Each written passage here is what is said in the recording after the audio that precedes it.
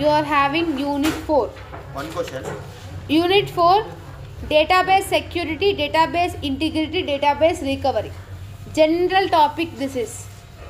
How why I am saying general topic? Database కి ఎట్లా security ఇచ్చుకుంటారు మీరు? మీ ఫోన్లో సెక్యూరిటీ ఎట్లా ఇచ్చుకుంటారు? ఇంకా ఫింగర్ ప్రింట్, ఇంకా ఇంకా అంతే. డిఫరెంట్ టైప్స్ ఆఫ్ సెక్యూరిటీస్ మనం ప్రొవైడ్ చేస్తున్నాం కదా. Same this type of securities we will do for the database. So database security is nothing but certain policies and programs where we will use to secure our data. Okay. So physical how can we like for example physical level ఉంటుంది. Physical లెవెల్లో computer సిస్టంలో ఏదైతే information మనం పెట్టినామో దాన్ని protect చేయడానికే చూస్తుంది అనమాట. For example any unauthorised users use చేస్తున్నప్పుడు like email and passwords they will ask no, that is one type of సెక్యూరిటీయే కదా, అవునా? ఇప్పుడు నా ఫోన్లోకే నేను ట్రై చేస్తున్నాను, ఆటోమేటిక్గా నీకు మెసేజ్ వస్తుంది someone is trying to login to your email అని చెప్పేసి, అవునా? అది physical type of data security. Human అంటే ఏంది? To avoid the information leakage. Human అంటే మనుషులు కూడా ఇన్ఫర్మేషన్ లీకేజ్ అనేది చేస్తారు కదా, సీక్రెట్స్ అన్ని. ఇప్పుడు మనం డేటా అనేది ప్రైవసీగా పెడతా అంటే we don't know, he may tell to others also, through that also data can be last. Yes. Operation system. Operation system is nothing but unauthorized users when they are trying to access the data, that time this operation system will work. Next, network. అంటే ఇప్పుడు మనం networks త్రూగా మన data అనేది transfer అవుతుంది. ఇప్పుడు మనం ఒక message hard నీకు పెట్టినా కూడా it will transfer through the network. Network లేకపోతే సిగ్నల్స్ రావు, సిగ్నల్స్ రాకపోతే ఏమీ పనిచేయదు ఫోన్, అవునా? సో నెట్వర్క్ని హ్యాక్ చేస్తే ఎవరైతే హ్యాకర్స్ నెట్వర్క్ని హ్యాక్ చేసినారనుకో, ఆ నెట్వర్క్స్కి ఏమైతే డివైస్ కనెక్ట్ అవుతాయో అంత డేటా మన దగ్గరికి వెళ్ళిపోతుంది. ఇప్పుడు ఒక నెట్వర్క్ ఉందా, అది లేదా కాలనీకి పక్కన నెట్వర్క్ త్రూగా అయినా డేటా అనేది లీకేజ్ అవ్వచ్చు. వైఫై, బ్లూటూత్ అట్లా. ఓకే.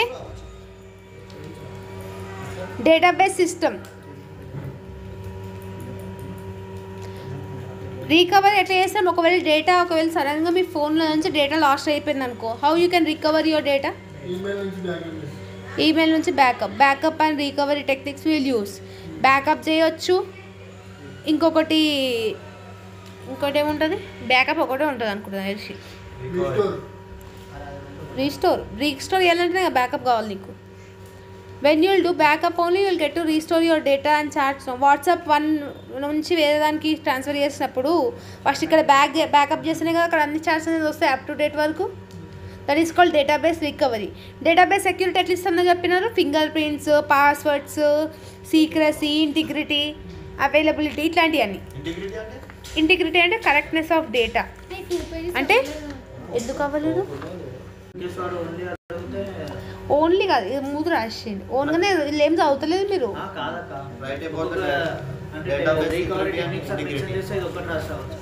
అది కూడా రాయండి,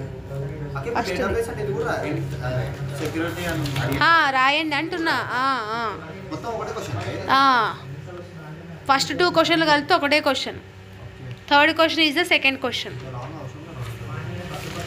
backup and recovery techniques. Backup ఎట్లా చేస్తాము? బ్యాక్వర్డ్ రికవరీ అంటాం, అంటే అండూ చేస్తాం. For example once if photo అనేది డిలీట్ అయిపోయింది అనుకో, రీసైకిల్ బిల్ ఉంటుందా? ఉండదా? ట్రాష్ ఉండదా? అండు అని ఉంటుంది. ఫర్ ఎగ్జాంపుల్ డిలీట్ అవుతున్నప్పుడు డిలీటింగ్ అని కూడా ఇంకొక ఆప్షన్ అండు అని ఉంటుంది, UNDO. సో అదొక type of backup and recovery techniques. అర్థమైందా? అదొక టైప్ ఆఫ్ టెక్నికే కదా రికవర్ చేసుకోనికే. ఏం అర్థమైందా? నెక్స్ట్ RDO ఉంటుంది, ఫార్వర్డ్ రికవరీ టెక్నిక్. ఈ ఫార్వర్డ్ రికవరీ టెక్నిక్స్ ఏంటంటే